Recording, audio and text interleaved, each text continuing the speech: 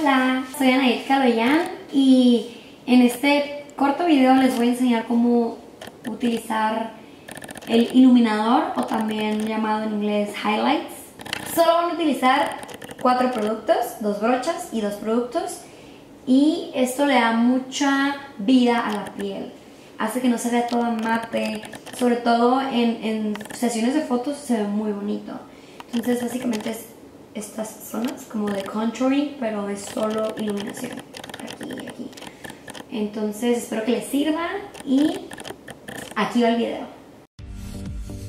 Primero voy a aplicar iluminador en crema de Urban Decay con la brocha AK06. En las zonas a iluminar voy a aplicar muy poquito producto. Viene siendo el lagrimal en los ojos para dar luz a la mirada, también arriba de la boca y en el mentón para poder dar el efecto de hacer la cara más larga. En la nariz, en la frente muy poquito para que no se vea muy brillosa. En los pómulos el punto exacto del iluminador es la intersección de las líneas de la nariz y donde termina la ceja. Voy a utilizar el iluminador en polvo de NARS y la brocha AK05 para sellar el iluminador en crema. Esta brocha es duo fibra y la pueden utilizar también para aplicar maquillaje líquido, blush o cualquier producto en crema o en polvo.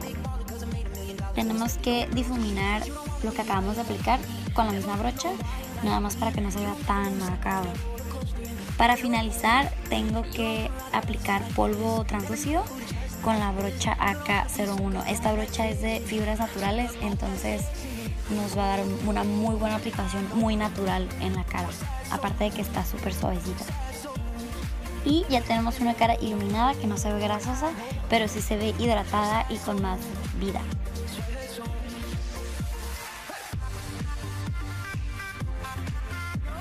Bueno, espero que les haya gustado este video. Está muy cortito y muy sencillo. Yo les recomiendo que lo pongan en práctica.